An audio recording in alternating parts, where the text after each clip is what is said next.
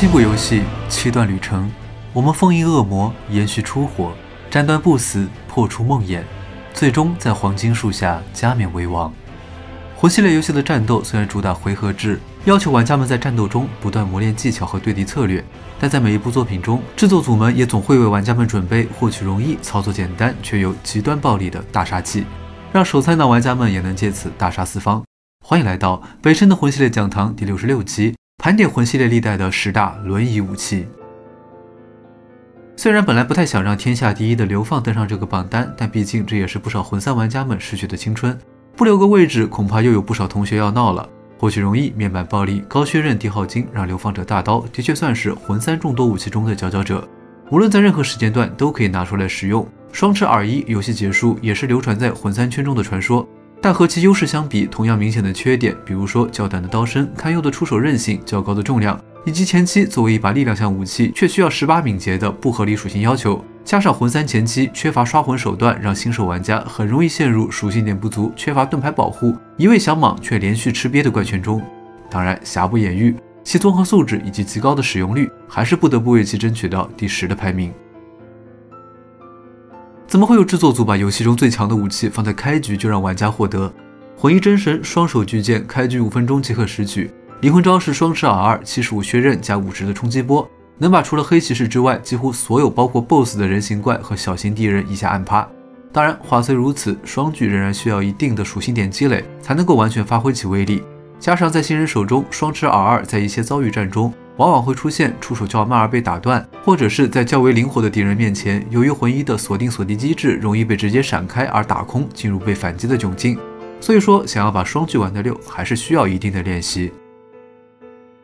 黑暗之魂2中对于武器反击倍率的提升以及反击触发条件的极度宽松，让刺剑类武器一跃成为魂2中的大跌武器分类。其中来到巨人陨落之森主塔解锁铁匠钥匙后，几乎点击即送的细剑，无疑是其中最为良心的一把。全游戏第2长的刺剑没有任何获取门槛，入手之后直接一路用到通关都毫无压力，合理使用可以戳爆1周目所有 BOSS。当然，提前进入 DLC 3就可以直接刷的冰刺，作为细剑的指定上位替代，同样获取容易无脑暴力，无疑是制作组给我们的最大善意。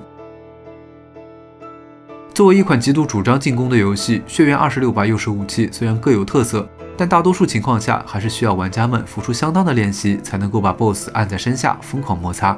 算得上无脑暴力的轮椅武器的，可能也只有出品自 DLC 的电锯和月光了。考虑到月光入手必须击杀 DLC 3强之一的路德维希，需要进入 DLC 跑酷即可获取的电锯，无论是入手难度还是各方面的表现，可能更加符合轮椅这一定位。简单暴力没有废招，一手 L2 突进搭配怪兽怒吼，能把游戏中几乎所有的人形敌人按在墙角无脑驱死，实在是居家旅行、出门狩猎的必备神器。之前说到魂3中双持纯蟒流派的武器推荐，那么第1周目新人指定轮椅冰狗锤自然有其一席之地。击败冰狗和大树之后，即可在鲁道斯处炼化获得，是除了重以外，在低周目几乎无敌的一把武器。一手忍耐拼血纯蟒，甚至可以无脑莽穿3周目之前绝大多数的 BOSS。缺点是高周目伤害严重不足，只能当做低周目的限定武器使用，但几乎可以算是除了法术流派之外，魂3中最为轮椅的打法流派，没有之一。法环3幻神之一，位列全武器 T0 地位，长期不动摇的蒙葛温圣矛，无疑将轮椅这一描述发挥得淋漓尽致。战绩无脑暴力的伤害和出血效率，只要搭配一个能够暂时拉住仇恨的骨灰，或者是招数大哥双人成灵，很少能有 BOSS 顶得住这样的刺激。唯一的劣势还是其有着一定的入手难度，前期到达鲜血王朝并击杀血王，对于新手玩家而言并不算容易。不过一旦入手之后，前面的艰难险阻也就显得不那么重要了。自从七部龙骑的打法被开发出来之后，魂2最强推土武器巨剑俨然成为每个魂2玩家必须拥有的福利武器。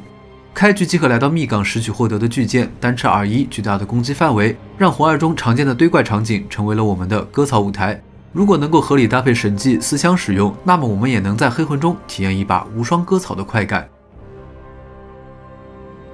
虽然严格来说，不死斩并不能算是真正意义上的武器，但它超高的强度加上背在狼大人背上的设定，考虑再三，还是把它放在了这个榜单中。尤其是在1周目入手之后，简单搭配增伤和霸体 buff， 可以做到真正的秒杀大多数的精英和 BOSS。没有什么是一发跳跃不死斩解决不了的，如果有，那就再来一发。这句只狼真言可不是说着玩的。看过开局获得满级关刀节目的观众，想必都不会质疑黑骑士武器在魂一中的强势地位。高基础低补正且极端早熟的黑骑士武器，能够让玩家在一周目入手之后，只要把属性点点到能拿得动武器的地步，就可以发挥起90%的性能。除了可以把点数投资到血条和绿条增加容错之外，和其他新手阶段武器相比，根本不在一个次元的伤害，能让玩家在魂一这个艰难严苛的世界中体会到什么叫做无双。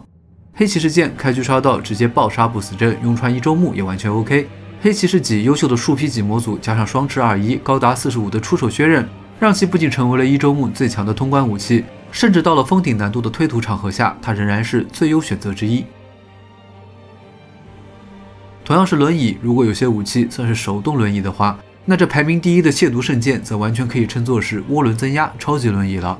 开局来到火山区域踢馆大蛇，而后开启双指之后就可以入手的亵渎圣剑，可以说是魂系列历代最为离谱的一把武器。战绩超高的伤害和距离，命中回血、击杀回血双保险，无论是推图还是 BOSS 战都简单实用，只要稳扎稳打，不要瞎浪，直接保送玩家通关不成问题，无愧于魂系列历代的最强轮椅武器。好了，以上就是本期为各位盘点的魂系列历代10大轮椅武器了。以上哪些是你的逃课必备呢？不妨在评论区分享你的使用经验。留下关注3连，下周同一时间，北生的魂系列讲堂，我们不见不散。